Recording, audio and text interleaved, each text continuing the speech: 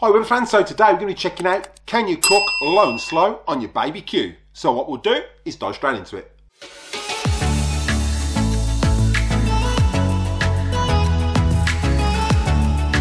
But don't forget, everything used in the video today, there are links in the description below for the best place to get your Weber products. Make sure you check those out at the end of this video. Right, so in today's video, we're going to be checking out whether you can cook low and slow on your baby Q. Can you do this on the Weber Q and you can do it on the family Q, but the baby Q is a little bit of a struggle because you've got so little space and you want to keep that temperature right down for your low and slow. So today we're going to be cooking a blade roast and you need to keep this at around 100 degrees Celsius and cook it nice and slow. So before we jump in and start preparing that roast, there's a few things you're going to need. And first you're going to need some disposable pans, and we're going to top these up with some water, and you're going to need the Weber rotisserie system.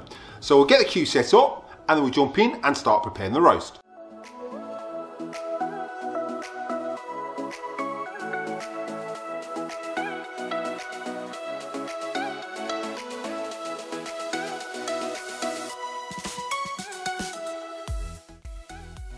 I'm going to be making a traditional barbecue rub.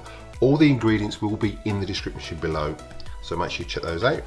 So we're going to need 3/4 of a cup of brown sugar. We're going to need 1 tablespoon of garlic powder. We need 1 tablespoon of chili powder, 1 tablespoon of allspice, 1 tablespoon of paprika, 1 tablespoon of cumin,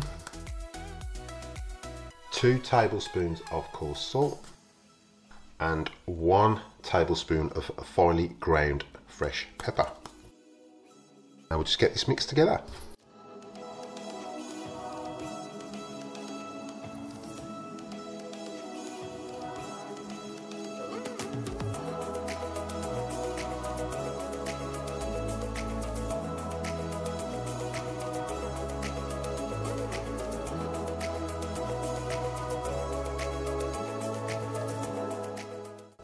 So now that's mixed and we're ready to season our meat with it.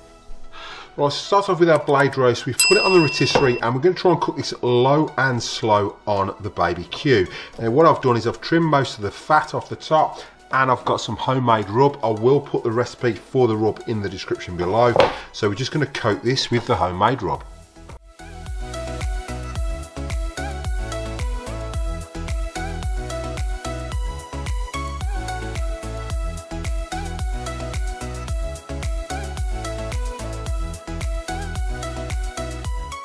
Just gonna let that sit at room temperature now for around 40 minutes and then we'll get it on low and slow.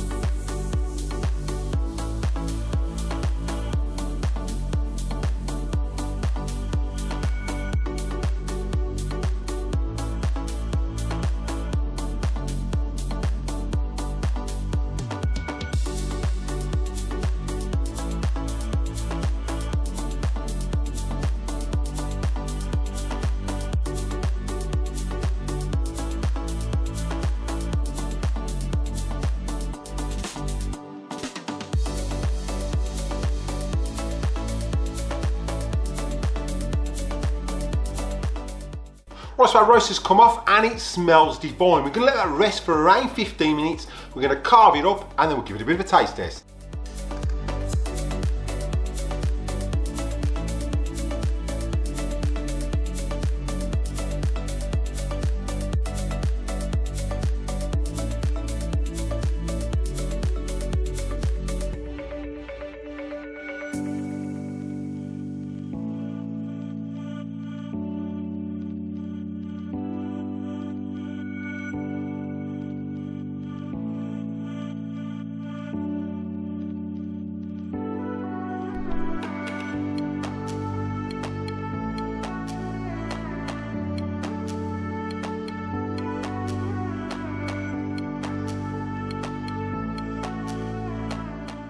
And don't forget everything you use in the video today, there are links in the description below for the best place to get your Weber products. Make sure you check those out at the end of this video.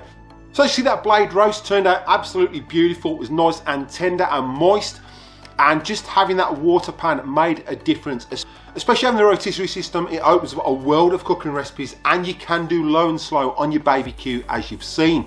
Now having those water pans in keeps that moisture in that meat, and it can keep it at around 100 degrees C, works really well, and you'll get the most moist, tender beef roast you've ever tasted. So again, those new to the channel, if you find you're getting value out of this content, the contemplate showing support by slapping that subscribe button. It's absolutely free.